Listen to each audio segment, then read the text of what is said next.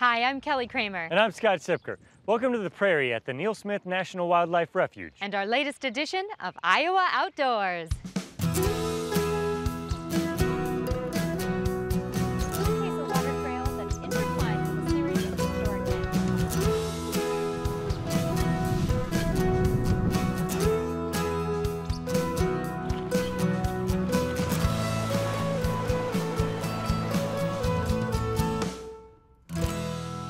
Coming up on this episode of Iowa Outdoors.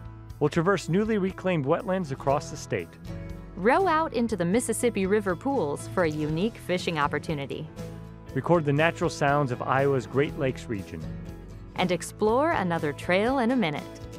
We'll have all that and more. So sit tight, Iowa Outdoors is about to begin. Funding for Iowa Outdoors is provided by the Claude P. Small, Catherine Small Cousins, and William Carl Cousins Fund at the Lincoln Way Community Foundation in Clinton County to support nature programming on Iowa Public Television. And by the Alliant Energy Foundation. Many of Iowa's natural wonders you'll find on Iowa Public Television can be found in Iowa Outdoors Magazine, the Iowa DNR's premier resource for conservation, education, and recreation activities. Subscription information can be found online at iowadnr.gov. It's easy to take for granted everything the outdoors provides. Today, we'll go fishing on one of the man-made fishing havens on the Mississippi River, as well as record our environment in a manner you might not normally consider. But first, I hope you brought your waders because we're headed to the wetlands. Over the last 150 years, the majority of Iowa's native wetlands have been destroyed. In fact, less than 10% of our state's original marshes, fens, and bogs still exist. And while that loss is great, those wetlands aren't necessarily gone forever. There's an entire network of farmers, conservationists, homeowners, and developers working together to restore the lost benefits of Iowa's wetlands. We got a lot of rain last night, so I don't know how wet and muddy it's going to be, but we'll find out. This is a private developer's project. So their idea was they purchased this piece of land and came up with a design for residential development where they could build houses on the higher areas. But this particular property included quite a large piece that is down in the floodplain of the Raccoon River. And they really couldn't do a lot with it. So the original intent was just to make it open space and an asset for the homeowners association. And we're going to make some modifications to the site just to make it a little bit wetter. We're going to put some cross berms in here just to slow the water down as it comes through the site. And then we're going to plant it to native wetland species. So, Kevin Griggs is in the wetland restoration business. More appropriately, his nonprofit business, the Iowa Ag Mitigation Bank, works to restore wetlands, take the flood mitigation credits from a site, and sell them to farmers who wish to develop on floodplain land. the way the Iowa Ag Mitigation Bank works is we work with farmers that have a need for replacing wetlands on their own property. So let's say that they want to replace a 1 acre farmed wetland on their property with a wetland someplace else. They have the ability to do that themselves on their own property, but a lot of people don't have the time, the experience, or the property available to do that. So the Iowa Ag Mitigation Bank provides another solution. They're able to purchase a credit for that wetland at a project that we have already developed. In this case, this particular one's going to be about 27 acres. This will provide the opportunity to provide 27 acres of mitigation for farmers that need to mitigate that land themselves. In the flood mitigation world, this West Des Moines site is a perfect example of how an urban development can benefit a rural partner. The urban property owner retains the land use rights, while at the same time a rural farmer benefits from those floodplain reduction efforts. We wouldn't normally think of a development project within the city of West Des Moines to provide suitable mitigation for farmed wetlands in north central Iowa, but this one just works. All the right features came together, the right interest was there, the right players, and we're just going to make it work. Until the late 1970s, some government programs actually encouraged the conversion of wetlands for farming and development. This indifference led to over 90% of Iowa's wetlands being destroyed, which means the Iowa we see before us today is nothing like it once was. So there were stories of people being able to canoe across central Iowa because of the potholes that were out there. So we've effectively drained a lot of those. Our rivers, we've channelized and straightened our rivers. We've reined them in so that their floodplains aren't as big and they're more in size than they used to be. So we would have had rivers that waved back and forth and had a nice floodplain where it could have come out and flooded in the vegetation and gone back in without doing any damage. So we've altered that a lot in Iowa, but that's what it would have looked like. Mitigating flood risk is something all Iowans are on board with. However, filling in wetlands removes a long list of benefits that comes with them. So wetlands, they are an amazing ecosystem of wildlife and flowers and grasses. And then there's the whole water quality benefit of wetlands. Their water sits in them and slowly goes back into the ground, back into our aquifers, recharges our groundwater that a lot of folks get their drinking water from. So they help settle out all the contaminants and nutrients that you don't want to drink. So it makes it more cost-effective for the water treatment plants to treat those waters. And restoring wetlands has the potential to bring back all of those benefits. In Sac City, Kirby Roberts was so enamored with the conservation aspects, as well as the hunting potential for restoring his wetland property, that over the course of several years, he actually established the largest privately owned wetland in the state. I bought my first piece of ground in 1992. The big pond was here, but it was farmed all the way around it up to the water. I could see the potential over here because there was water standing in the fields, cornfields. So I bought it, and with that, I continued to buy, and I bought a total of 8 times to accomplish my 220 acres. Kirby has done a fantastic job at restoring wetlands on his property. He's very, very passionate about that. He's taken it upon himself to enter into several federal programs, the Wetlands Reserve Program and a couple of other ones, to provide some financial assistance to help him restore those. We were actually able to come in after he had finished all that construction, purchase the permanent easement from him, and provide that permanent protection for that site. In this case, permanent means permanent.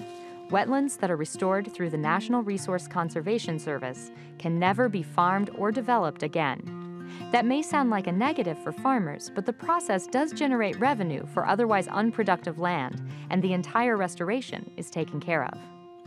We pay 85% of the market value of the property, which can be considerable. In Iowa, we have such great soils, our land values are fairly high, so we'll pay for that. And then we also pay 100% of the restoration costs. So we'll come in and do the seeding and do the dirt work and pay for all that for you. In all, the wetland restoration process is a win. While it took generations of native habitat loss to get to this point, these modern conservation actions are helping bring modern life into harmony with our natural environment. Certainly conservation-minded in that the purpose of the Ag Mitigation Bank is to replace those low-quality farmed wetlands with a higher-quality wetland that's permanently protected. This property is a good example of that. It was a floodplain wetland before any development ever came to West Des Moines. It was cleared and drained for agriculture originally. This was the outskirts of the metro area. So in this case, we're able to do that. This is former farm ground. Now it's going to have a permanent protection on it. It's going to be wetter than it was before, and it provides aesthetics. To build houses around this large wetland complex is going to be fantastic for those landowners. They'll be able to watch the wildlife and enjoy the scenery out their back windows. Unlike our neighbors to the north, fishing in Iowa is primarily about rivers and streams. And while our state may not be home to 10,000 lakes, we are bordered by one of the longest, most powerful rivers in the world. The mighty Mississippi River is a major thoroughfare for commerce, agriculture, tourism, and wildlife. While thousands of tourists flock to take in the annual migration, the depths of the Mississippi River inspire just as much wonder to avid fishermen. Fishing the Mississippi is something else. For starters, when you consider the water levels, the powerful current, and the temperature variance, when it comes to angling, there is no habitat like this river anywhere in the Midwest. We got 100 species of fish in the Mississippi, and it's one of the challenges of managing the thing. You know, this is a fishery that's out here. It's in the channel, it's in the current. You know, we have a whole nother fishery that's in these backwaters that are slackwater fish, your crappies, your bluegills, and so that's a whole different fishery. Scott Gritters has spent the better part of 30 years working on the Mississippi, and in Bellevue, he's the perfect guide for learning about the river as well as the waters that form it. Now Mill Creek here, it's crystal clear. This is actually a trout stream on the upper end. It breaks off into little and big mill trout stream. Thousands of creeks, rivers, and streams flow into the Mississippi, and the health of the river is informed by these tributaries. Mississippi River Pool 13 is loved so deeply by fishermen because streams like Mill Creek just south of the lock and dam are looked after. Still, the interconnected nature of the main channel and all of Iowa should not be taken lightly. We're at the end of every raindrop that hits in Iowa comes through here. You know, so if we can keep that water clean the whole way through, wherever it lands, to whatever stream it gets into, whatever river it moves into next, and then ends up in the Mississippi, you know, the better off we are all the way through the system for all interior fish and for the fish that are in the Mississippi. Of course, there is another, rather large element in Bellevue that pretty much defines the fishing. Lock and Dam 12 has been in place for nearly 100 years, and it's not going anywhere. Luckily, it was built with the underwater inhabitants in mind.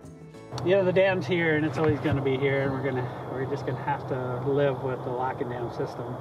One thing about the Mississippi lock and dams versus other dams is that the fish can migrate through it.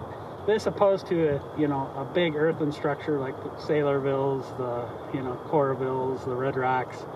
This doesn't always block the fish migration, which is a good thing.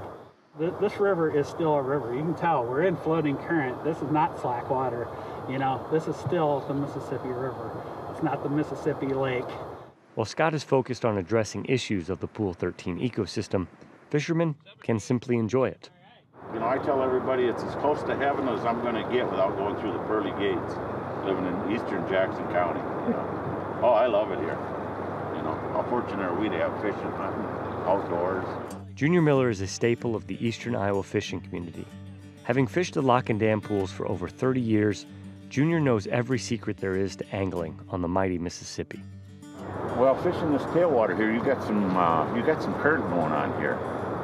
And this time of the year, these walleyes and saugers really relate to this tailwater because the bait fish are here, But that's the thing here. You got current going on. And sometimes there's a lot of current. When you get high water, it really gets wild out here. Only the good Lord knows what's going to happen on the water level, Spring and summer may be more popular fishing months due to warmer temperatures and noticeably active fish. But Junior says the fall is prime time to drift out onto the river and cast a line. The fish are here, and they will catch fish. And they're getting into I call it their spawn mode. I compare them to like salmon or something. Oh, yeah. They keep working their way upstream. A lot of these river fish they migrate. Yeah. Even bluegills go to those overwintering spots, every year they go to certain areas, Right. Water. Come this time of year, the sauger move up to the tailwater. One benefit of the Mississippi is the fish population is self-perpetuating. Unlike inland waterways that depend on stocking, the massive nature of the Mississippi allow for large populations to sustain themselves. Of course, that also depends on fishermen and women following take-home regulations. So this is a little sauger, okay? With the sauger fish, the limits are pretty loose. Saddles. There's no size limits to a sauger, so you could keep a fish this size if you wanted, okay? But walleye in this section of the Mississippi River, you can keep them from 15 to 20 inches is when you can keep them. You can also keep one over 27 inches, just one. Beyond size, the bag and possession limit is the most important number to remember. A single fisherman can take home a total of 6 fish daily, with only 12 walleye and sauger combined allowed in your freezer at one time. So if an abundance of fish and a beautiful, unique surrounding sounds interesting to you, the Mississippi lock and dam pools are waiting.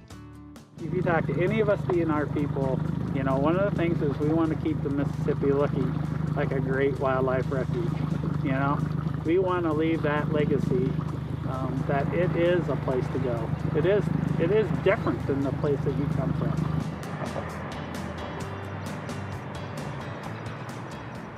Throughout the run of our program, we've featured dozens of artists who are masters at capturing the perfect outdoor photo. But it's time we admit we've been severely neglecting an important part of every outdoor experience, the sound. What does Ledges State Park sound like? Or how about the Les Hills? Believe it or not, acoustic ecology is an art form interested in studying and preserving these sounds so that we can remember them for generations to come.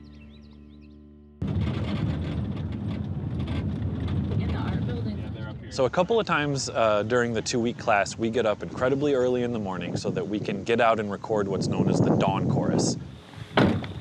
The dawn chorus is this time in nature where the wildlife and their vocalizations becomes incredibly rich. And so it starts a little bit before first light and it continues through sunrise. You know, in order to capture this really dynamic time in the soundscape, we need to get out there and get our microphones running. That lets us capture this transition of nighttime to daytime, and that's when this dawn chorus is the most rich. Welcome to a common morning for the acoustic ecology students at Iowa Lakeside Lab in Dixon County. Fueled by plenty of caffeine, an ample supply of AA batteries, and led by Iowa State University interactive design professor Alex Braidwood. You know, again, this was written quite a while ago, so I don't really appreciate the word poor, but it says poor towns are quieter than prosperous towns. Yeah, right. This is a class unlike any in Iowa. So acoustic ecology really looks at the idea of the soundscape and what the soundscape can communicate. And so it's about studying this space, this idea of what is sound, what is the role that sound plays, and what are the things that we can do in order to maintain a healthy environment. And sound not only is an indicator of that, the wellness of an environment, but also if you're able to protect certain elements of the soundscape, you're gonna kind of end up saving some other things along the way. Where you're at, you'll get that transition from insects yes, to birds. I think so. I think, or just like a lot of insect. It's up for debate at this point. Back in the van, the classroom portion of the course begins. The chapter about the biophonic orchestra, because it's where he starts laying out his like niche theory. Yes. And that's this kind of translation. That's this like spectral division that you're talking about, where like insects have operated more kind of in these like higher pitch regions. The the birds are sort of in the middle range, which is about the same place that human voice exists, and then there's other things that are down in sort of the low frequencies in the infrasonic range.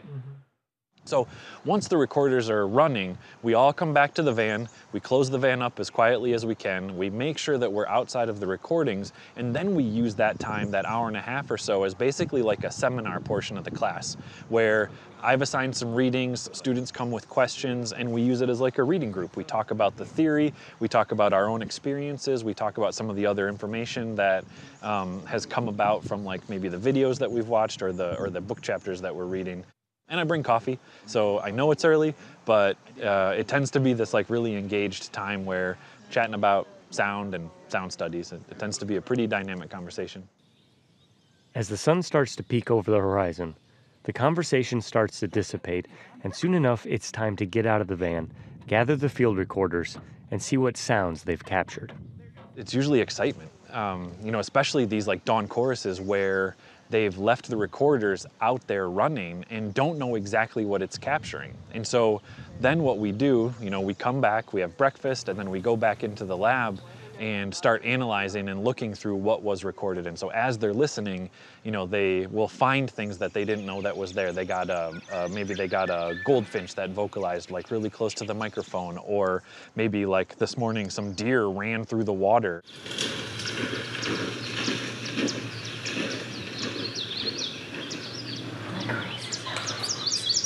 And so it's a real sort of exciting thing to not know what's going to be there and then be able to listen through and hear what you did in fact collect. The acoustic ecology class is only one of the courses held at the Iowa Lakeside Lab right on the waters of West Okoboji Lake. Focused primarily on biological research, the Board of Regents funded laboratory also hosts an artist in residence program, of which Alex is the director. So the majority of the activity that happens here is related to the sciences, biology, field study courses, ecology, aquatic ecology, lake studies, things like this. But then alongside of all of that and integrated with all of that is an artist in residence program where I have the ability to bring anywhere from like 3 to 6 artists per season from around the country here to make their work. And the focus of the residence program is people who are working at the intersection of art, science, and nature. When an artist isn't creating, they're urged to join the courses being held at the lab. For Kristen Carr, a photographer participating in the Artist in Residence program, taking part in the Dawn Course outing was too tempting to pass up. So getting up at 4 was, I was a little hesitant at first, but the walk from my room over to the van was amazing. And so experiencing the campus at 4 a.m. is incredible because you can see the stars, it's really dark and it's really quiet. Having the experience at 4 a.m. or having the recordings of sound at that time of day is basically opening up my world to a lot of new things. So that's been a lot of fun. Those new experiences don't end with the Dawn Course. Following breakfast, Alex and crew loaded up special hydrophones designed to record sounds from objects or materials that come in contact with it. As the name might suggest, it's best used in underwater sound recordings. We can translate ideas of like underwater noise to impacting, whale calls and migratory patterns and things like that. But it's also valuable to just think about in a lake like this, what is the impact of all the recreational vehicles? And of course, it's like incredibly fun to be on the lake, and that's a good portion of what it does. But it's worth thinking about what is happening underneath the water acoustically. And so we took kayaks out because we like to try to be, we like the idea of the silent sports. So we took kayaks out, we put hydrophones in the water and gave everybody a chance to listen and record for a while of what's happening underneath there. And you can hear some activity. We're at the point in the season where some docks are going in, so you can hear the mechanical sounds of the docks being put in. There's some fishing boats came by, some power boats came by, and so you get to hear the sounds that those things are making underwater. Of course, hydrophones are specific and expensive recording equipment, but heading out into the backyard and trying your own hand at acoustic ecology doesn't truly require top-of-the-line gear. In fact, Alex says gear should be the last thing you consider. You start by going outside. You can use the voice memo app on your phone. It doesn't matter. Like if you want to go outside and record sound, just go outside and record sound. Tag it, put it on the internet, share it with people, play it back to yourself when you're trying to fall asleep. As you get into it, like recording equipment doesn't have to be expensive. There are some really great like intro level things that you can do for like less than people pay for cable television a month. And so getting out and just doing it is absolutely where it starts. It's time for IPTV's Trail in a Minute, where we give you a first-person view of a different Iowa hiking, biking, or water trail each episode. It's an opportunity to relive a previous experience or plan a future adventure. And it's a pretty cool way to view the Iowa outdoors. Take a look. On the banks of the Cedar River, the Cedar Cliff Trail inside Palisades Kepler State Park is a wonderful mix of challenge and beauty. Starting with an upper and lower segment, we suggest taking the right fork as the upper track gives you a better idea of what's ahead. Climbs, switchbacks, and excellent views.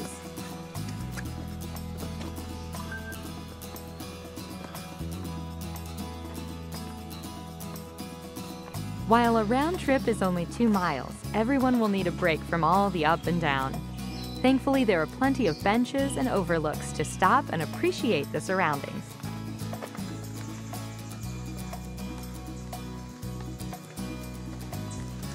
The stone wall and gazebo offer a perfect spot to post a selfie and make your friends jealous of your adventure. But once you've found your bearings, the trek continues with a more challenging part of the path.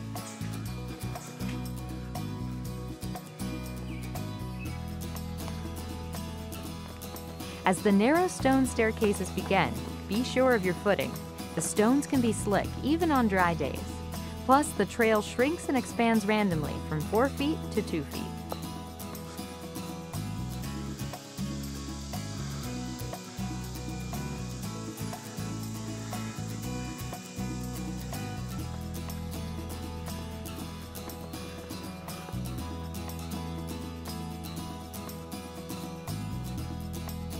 You'll know you've reached the turnaround point after a steep descent down a dirt path.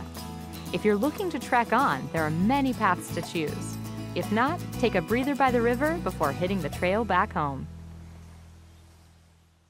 That wraps up this episode of Iowa Outdoors. We encourage you to get outside and enjoy Iowa's parks and recreational opportunities. If you're planning any outdoors travel, check out our extensive video archive of adventures at iptv.org/Iowa Outdoors. While our episodes will continue to bring you outdoor adventures over the Iowa airways, be sure to follow us on Facebook, Instagram, and YouTube for extended features and extra content. And feel free to tag Iowa Outdoors in your online posts. Who knows, you might make it onto the show. For now, we'll leave you with more images of Iowa's outdoor environments.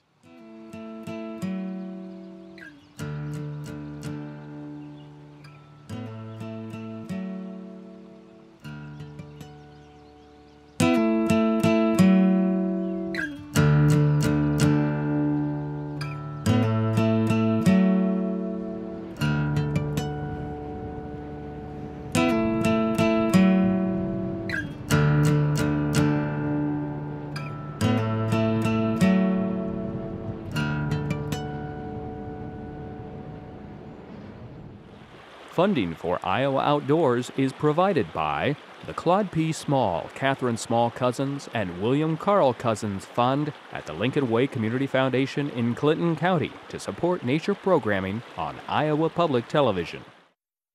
And by the Alliant Energy Foundation. Many of Iowa's natural wonders you'll find on Iowa Public Television can be found in Iowa Outdoors Magazine, the Iowa DNR's premier resource for conservation, education, and recreation activities. Subscription information can be found online at iowadnr.gov.